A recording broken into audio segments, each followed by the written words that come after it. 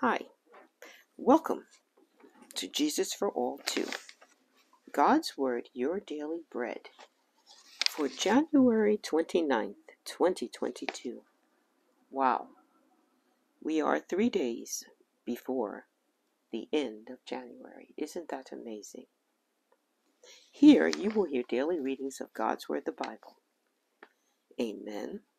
Because Romans 10:17 says, "So then faith comes by hearing, and hearing by the Word of God." And Luke 11:28, the words of Jesus himself. But he said more than that. Blessed are those who hear the word of God and keep it. And we know that in the beginning, according to John 1, was the Word, and the Word was with God, and the Word was God. Verse 2, he was in the beginning with God. And verse 14, and the Word became flesh and dwelt among us, and we beheld his glory, the glory as of the only begotten of the Father. We are talking about Jesus Christ of Nazareth, full of grace and truth. And John 3:16, for God so loved the world that he gave his only begotten Son, that whoever believes in him should not perish, but have everlasting life. Because the Word already told us that in the beginning the Word was with God, and the Word was God. So Jesus, the Word, was with his Father in heaven, and he was God.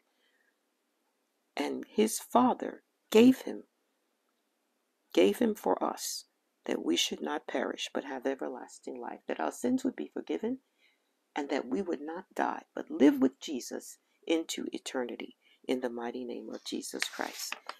Hallelujah and glory to God. And the book of John 14:6, Jesus said to him, I am the way, the truth, and the life. No one comes to the Father except through me. And 1 Peter 2:24, who himself bore our sins in his own body on the tree, that we having died to sins might live for righteousness, by whose stripes you were healed. And John 15:7, if you abide in me and my words abide in you, you will ask what you desire, and it shall be done for you. And Luke 10:19, and he said, 10:18 through 19, and he said to them, I saw Satan fall like lightning from heaven. Behold, I give you the authority to trample on serpents and scorpions, and over all the power of the enemy, and nothing shall by any means hurt you. Amen. And John 15:26. But when the Helper comes, whom I shall send to you from the Father, the Spirit of truth who proceeds from the Father, he will testify of me. John 16:8, verse 2:11. And when he has come, he will convict the world of sin, and of righteousness, and of judgment. Of sin, because they do not believe in me. Of righteousness, because I go to my Father, and you will see me no more. And verse 11, of judgment, because the ruler of this world is judged. Hallelujah and glory to God in the highest. And so today, the Word of God is known as the sword of the Spirit. Today, you shall hear Psalm 13, Proverb 29, because it is the 29th day of the month, and there are 31 Proverbs, which are the wisdom of God. The Old Testament reading will be from the book of Genesis, chapter 39, verse 1 through chapter 40, verse 23. The New Testament reading will be from the book of Matthew, chapter 13, verse 31 through 58. We shall also hear Ecclesiastes, verse 11, verse 1 through 10. Amen. All scriptures are taken from the New King James Version of the Bible, copyright 1982 by Thomas Nelson Incorporated, used by permission, all rights reserved. And now, Psalm 13, which is attributed to David the king, a man after God's own heart. And it reads, How long, O Lord, will you forget me forever? How long will you hide your face from me? How long shall I take counsel in my soul, having sorrow in my heart daily? How long will my enemy be exalted over me? Consider and hear me, O Lord my God. Enlighten my eyes, lest I sleep the sleep of death. Lest my enemies say I have prevailed against him. Lest those who trouble me rejoice when I am moved. But I have trusted in your mercy. My heart shall rejoice in your salvation. Verse 6 and last. I will sing to the Lord because he has dealt bountifully with me. Amen and amen in Jesus' name. And now, Proverb 29. And it reads, He who is often rebuked and hardens his neck will suddenly be destroyed, and that without remedy. When the righteous are in authority, the people rejoice. But when a wicked man rules, the people groan. Whoever loves wisdom makes his father rejoice, but a companion of harlots wastes his wealth. The king establishes the land by justice, but he who receives bribes overthrows it. A man who flatters his neighbor spreads a net for his feet. By transgression an evil man is snared, but the righteous sings and rejoices. Verse 7. The righteous considers the cause of the poor, but the wicked does not understand such knowledge. Scoffers set a city aflame, but wise men turn away wrath. If a wise man contends with a foolish man, whether the fool rages or laughs, there is no peace. The bloodthirsty hate the blameless, but the upright seeks his well-being. A fool vents all his feelings, but a wise man holds them back. If a ruler pays attention to lies, all his servants become wicked. The poor man and the oppressor have this in common: the Lord gives light to the eyes of both. The king who judges the poor with truth, his throne will be established forever. The rod and rebuke give wisdom, but a child left to himself brings shame to his mother. When the wicked are multiplied, transgression increases, but the righteous will see their fall. Correct your son, and he will give you rest. Yes, he will give delight to your soul. Where there is no revelation, the people cast off restraint. But happy is he who keeps the law. A servant will not be corrected by mere words, for though he understands, he will not respond. Do you see a man hasty in his words? There is more hope for a fool than for him. He who pampers his servant from childhood will have him as a son in the end. An angry man stirs up strife, and a furious man abounds in transgression. A man's pride will bring him low, but the humble in spirit will retain honor. Whoever is a partner with a thief hates his own life. He swears to tell the truth, but reveals nothing. The fear of man brings a snare, but whoever trusts in the Lord shall be safe. Many seek the ruler's favor, but justice for man comes from the Lord. Verse 27 and last. An unjust man is an abomination to the righteous, and he who is upright in the way is an abomination to the wicked. Amen, amen, amen. The word is blessed, and in the mighty name of Jesus Christ, so is every hearer. And now from the book of Ecclesiastes, chapter 11, amen, verse 1 through 10. And it reads, Cast your bread upon the waters, for you will find it after many days. Give a serving to 7 and also to 8, for you do not know what evil will be on the earth. If the clouds are full of rain, they empty themselves upon the earth. If a tree falls to the south or the north, in the place where the tree falls, there it shall lie. He who observes the wind will not sow, and he who regards the clouds will not reap. As you do not know what is the way of the wind, or how the bones grow in the womb of her who is with child, so you do not know the works of God who makes everything. In the morning sow your seed, and in the evening do not withhold your hand, for you do not know which will prosper, either this or that, or whether both alike will be good. Verse 7. Truly the light is sweet, and it is pleasant for the eyes to behold the sun. But if a man lives many years and rejoices in them all, yet let him remember the days of darkness, for they will be many. All that is coming is vanity. Rejoice, O man, in your youth, and let your heart cheer you in the days of your youth. Walk in the ways of your heart and in the sight of your eyes.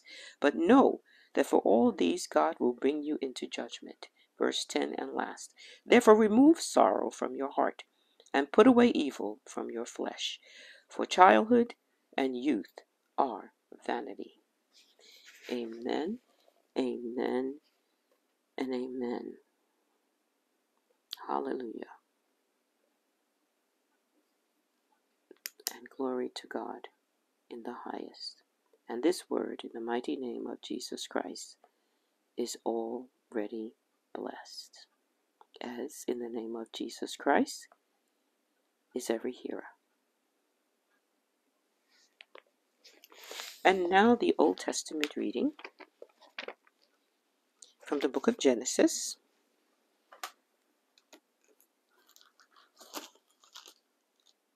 chapter 39.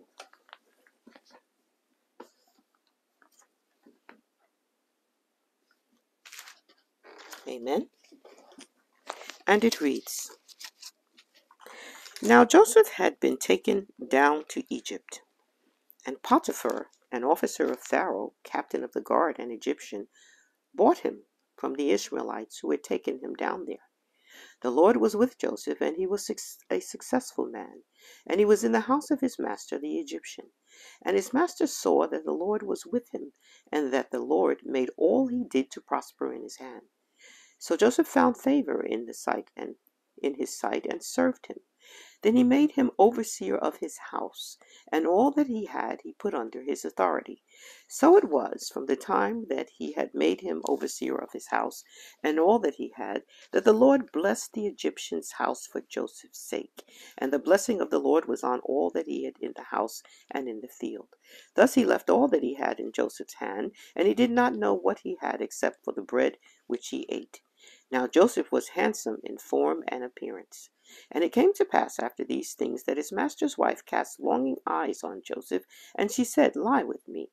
But he refused, and said to his master's wife, Look, my master does not know what is with me, or the house, and he has committed all that he has to my hand.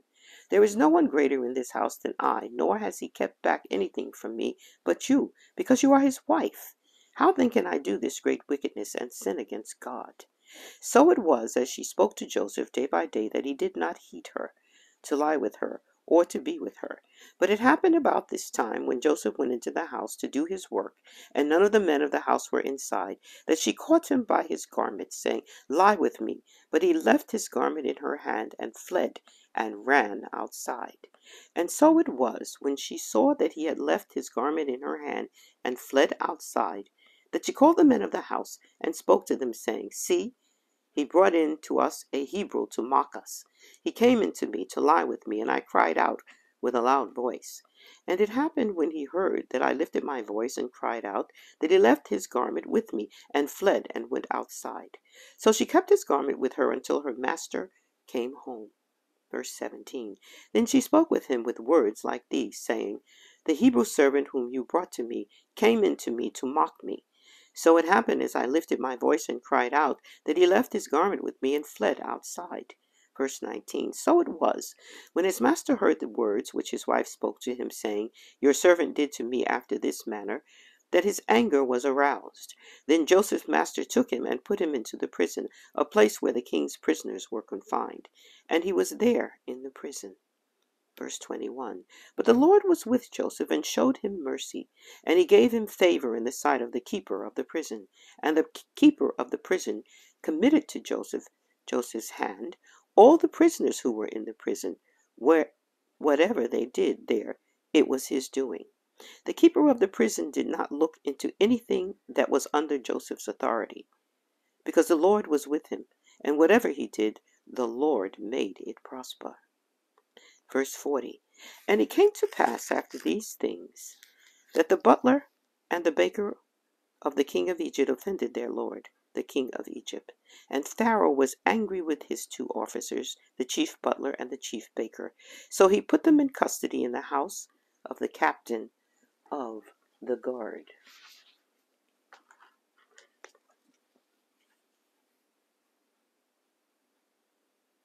Amen.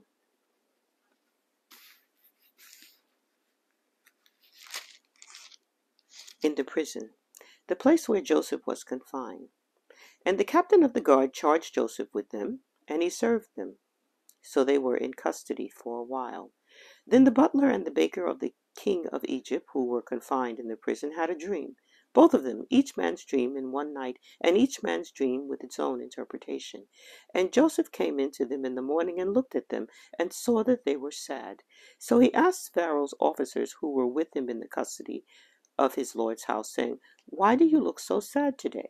And they said to him, We each had a dream, and there is no interpreter of it. So Joseph said to him, Do not interpretations belong to God? Tell them to me, please. Then the chief butler told his dream to Joseph, and said to him, Behold, in my dream a vine was before me, and in the vine were 3 branches. It was as though it budded, its blossoms shot forth, and its clusters brought forth ripe grapes. Then the Pharaoh's cup was in my hand, and I took the grapes and pressed them into Pharaoh's cup, and placed the cup in Pharaoh's hand. And Joseph said to him, This is the interpretation of it.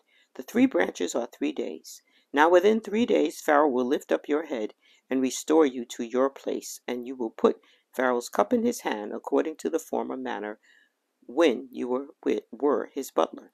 But remember me when it is well with you, and please show kindness to me. Make mention of me to Pharaoh, and get me out of this house. For indeed I was stolen away from the land of the Hebrews. I also have done nothing here that they should put me into the dungeon. When the chief baker saw that the interpretation was good, he said to Joseph, I also was in my dream, and there were 3 white baskets on my head. In the uppermost basket were all kinds of baked goods for the Pharaoh, and the birds ate them out of the basket on my head. So Joseph answered and said, This is the interpretation of it. The 3 baskets are 3 days. Within 3 days Pharaoh will lift off your head from you and hang you on a tree, and the birds will eat your flesh from you. Verse 20. Now it came to pass on the 3rd day, which was Pharaoh's birthday, that he made a feast for all his servants, and he lifted up the head of the chief butler and of the chief baker among his servants. Then he restored the chief butler to his butlership again, and he placed the cup in Pharaoh's hand. But he hanged the chief baker, as Joseph had interpreted to them. Yet the chief butler did not remember Joseph, but forgot him. Amen and amen in Jesus' name. And now, the New Testament reading from the book of Matthew. And it reads, beginning at chapter 13, verse 31. And it reads, Another parable he put forth to them, saying, The kingdom of heaven is like a mustard seed, which a man took and sowed in his field, which indeed is the least of all the seeds. But when it is grown, it is greater than the herbs, and becomes a tree, so that the birds of the air come and nest in its branches. Another parable he spoke to them. The kingdom of heaven is like leaven, which a woman took and hid in 3 measures of meal, till it was all leavened.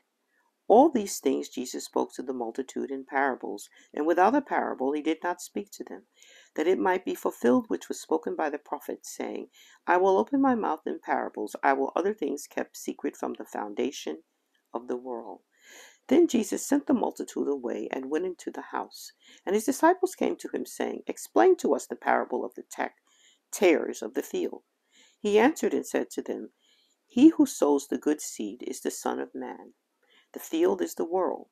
The good seeds are the sons of the kingdom, but the tares are the sons of the wicked one. The enemy who sowed them is the devil. The harvest is the end of the age, and the reapers are the angels. Therefore, as the tares are gathered and burned in the fire, so it will be at the end of this age. The Son of Man will send out his angels, and they will gather out of his kingdom all things that offend, and those who practice lawlessness, and will cast them into the furnace of fire. There will be wailing and gnashing of teeth.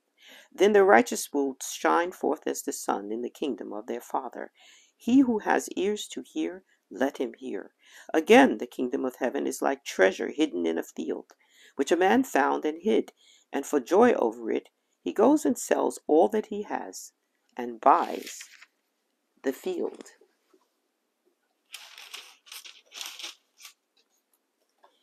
Again, the kingdom of heaven is like a merchant seeking beautiful pearls, who, when he has found one pearl of great price, went and sold all that he had and bought it. Again, the kingdom of heaven is like a dragnet that was cast into the sea and gathered some of every kind, which when it was full they drew to shore, and they sat down and gathered the good into vessels, but threw the bad away. So it will be at the end of the age. The angels will come forth, separate the wicked from among the just, and cast them into the furnace of fire. There will be wailing and gnashing of teeth. Jesus said to them, "Have you understood all these things?" They said to him, "Yes, Lord." Then he said to them, "Therefore, every scribe instructed concerning the kingdom of heaven is like a householder who brings out of his treasure things new and old." Now it came to pass, when Jesus had finished these parables, that he departed from there. When he had come to his own country, he taught them in their synagogue, so that they were astonished and said, "Where did this man get this wisdom and these mighty works? Is this not the carpenter's son? Is not his mother called Mary, and his brothers James, Josias, Simeon, and Judas?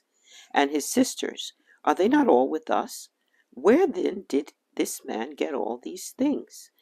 Verse 57. So they were offended at him, but Jesus said to them, "A prophet is not without honor, except in his own country and in his own house." Verse 58 and last. Now he did not do many mighty works there because of their unbelief. Amen, amen, and amen. And in the mighty name of Jesus Christ, this word is already blessed. As in the mighty name of Jesus Christ is, I pray, every hearer. I pray that you have believed, and that in the name of Jesus Christ, as it is written, you have been delivered from all of your sicknesses and every destruction. In the mighty name of Jesus Christ, we have prayed. Amen, amen, and amen. Hallelujah, and glory to God.